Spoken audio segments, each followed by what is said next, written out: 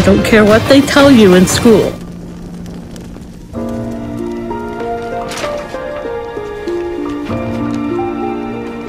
Hi everyone, and welcome.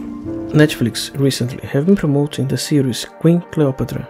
As a history channel on YouTube, we couldn't help but notice some serious inaccuracies in the portrayal of the iconic figure.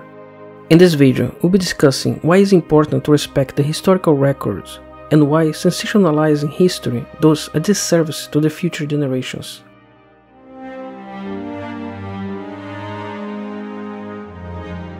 But before we dive into the inaccuracies of Queen Cleopatra, please consider subscribing to our channel to support our content. We appreciate your support. Cleopatra was a member of the Ptolemaic dynasty, which ruled Egypt from 305 BC to 30 BC. She was born in Alexandria, Egypt in 69 BC and was a direct descendant of Ptolemy I, one of Alexander the Great generals who became the first pharaoh of the Ptolemaic dynasty. It's important to note that although she was born in Egypt, Cleopatra was of fully Greek descent. Her family, like many of the ruling class in Egypt at the time, had married into her own family as a rule, which means that she was descendant of Ptolemy I from both her mother's side as well as her father's side. That way, the nobility kept the bloodline separated from the common Egyptian people, which were closely related to Semitic peoples, similar to Arabs and nowadays Egyptians. Greek was actually the language spoken by the elites in Alexandria, and Cleopatra herself is considered one of the few in her family to try to learn the Egyptian language, but of course, Greek was her mother tongue. Cleopatra's name is of Greek origin and is composed of two words in Greek, Kleos and Patra. Kleos meaning glory and Patra meaning father, so her name actually means glory of the father.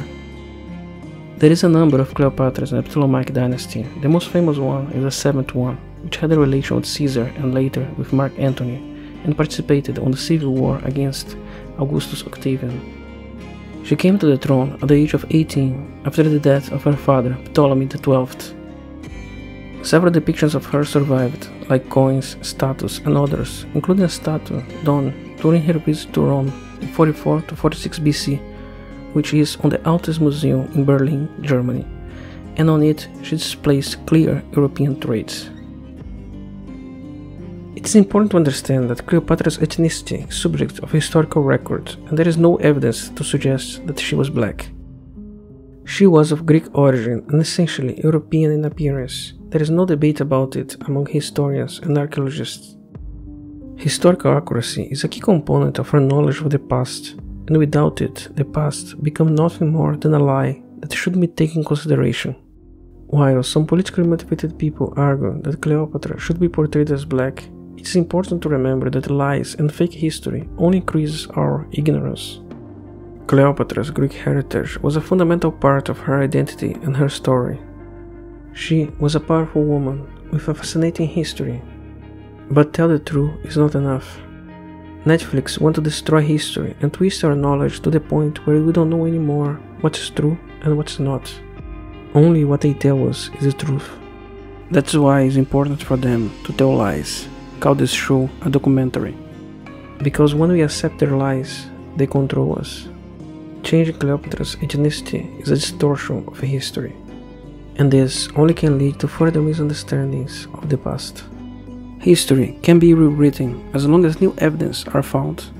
For example, Troy used to be a mythological city until Heinrich Schliemann, a history enthusiast, found the real city and the evidence supported his claim, and it became a historical fact, and the site he found is widely recognized.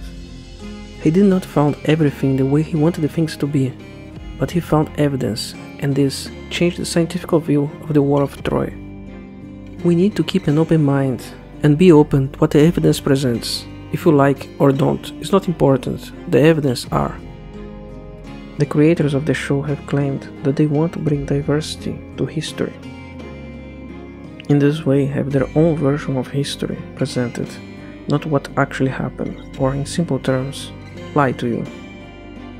It is important to portray historical figures more closely to the truth as we can, because without it, we simply don't understand our past.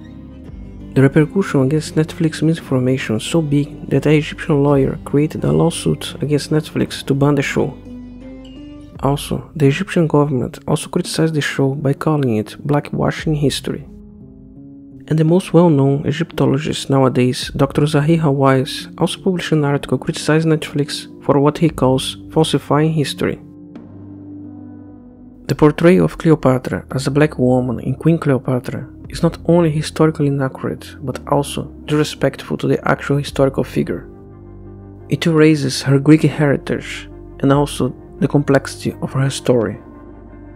In conclusion, this show is not historically accurate and takes liberties with historical events and people, and at a minimum should not be called a documentary. It is important to strive for accuracy and do not tell lies when dealing with history. Historical accuracy is important. Truth is important. Without truth, there is no history, and without history, we are condemned to repeat our mistakes of the past. Thank you for watching. Tibi grátis ago, pro Vigilabo.